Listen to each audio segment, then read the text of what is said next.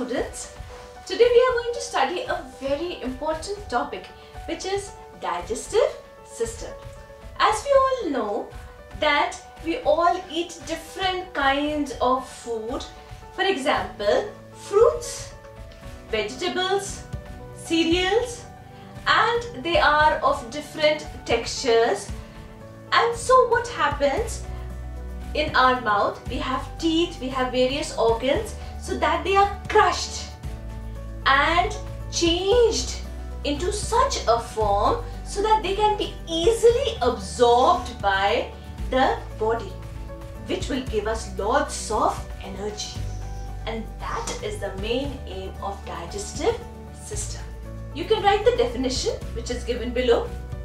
That is, digestion is a process in which the food is changed into the soluble form which is easily absorbed by our body.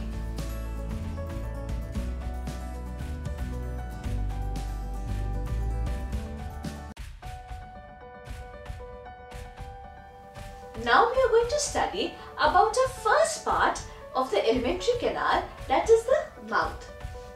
Mouth has basically three important things.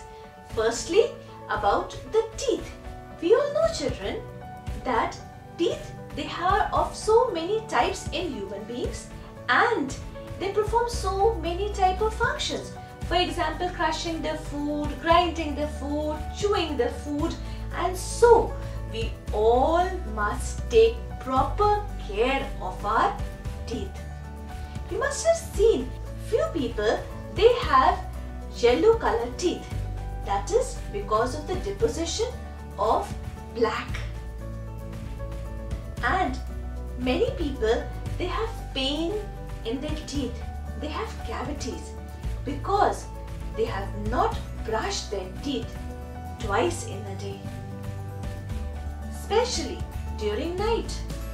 Because night is the time when the bacteria, they sit on the food, try to eat them, and they produce lots of acid which destroys the upper layer of the teeth enamel and causes pain whenever we eat anything. And so, my dear children, we should always brush our teeth with a good toothpaste, because this toothpaste is alkaline in nature and it neutralizes the acids which are produced by the bacteria.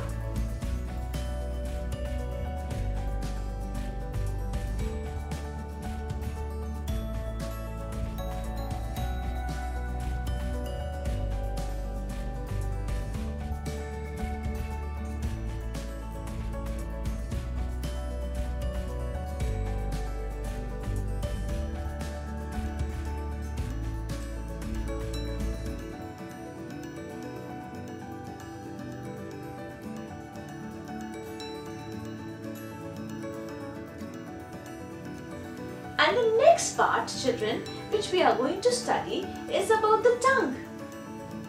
Tongue has many small dots which are taste buds, which are connected by nerves and which help us to taste the food, whether the food is sweet, sour, bitter. All we can taste because of our tongue.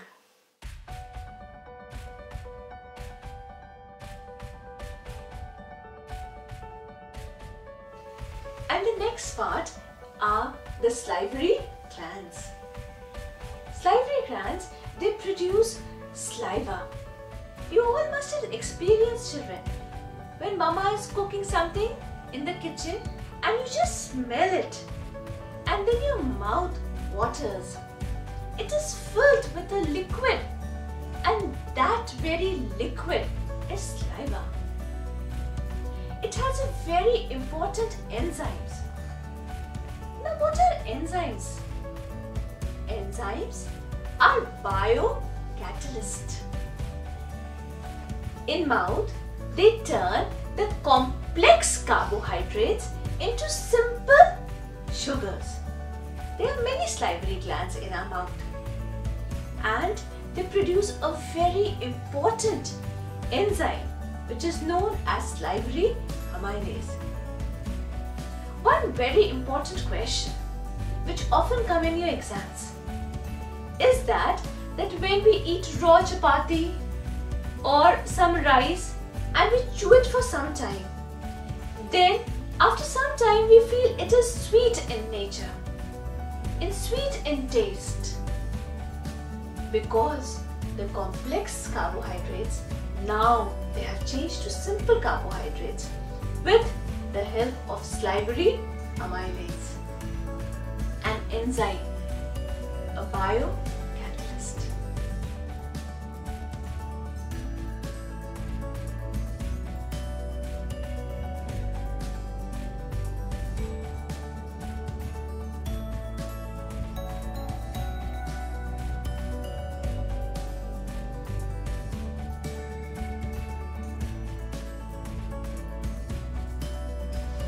Now the next organ in which the food goes is a long pipe which is known as oesophagus.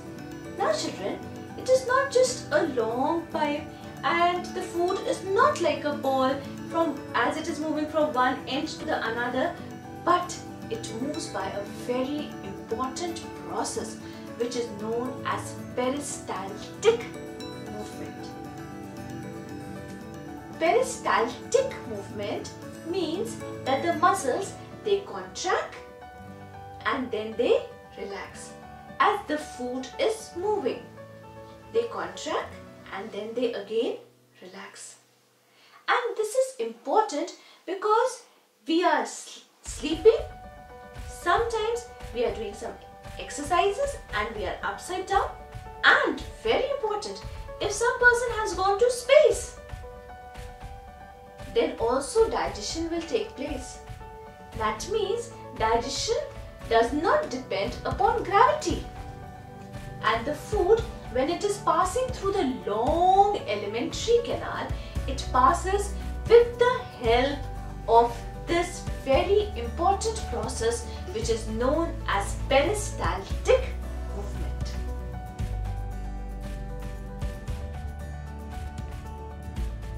The tissue layers that form the walls of the tube include 2 layers of smooth muscle. The contraction and relaxation of these muscles is called peristalsis. One peristaltic wave can be enough to move a bolus down the esophagus and into the stomach. In the intestines, the waves are smaller and more regular. As one section of the intestine contracts, the section in front relaxes. This occurs in the rhythmic, wave-like patterns that create the peristalsis that propels substances forward.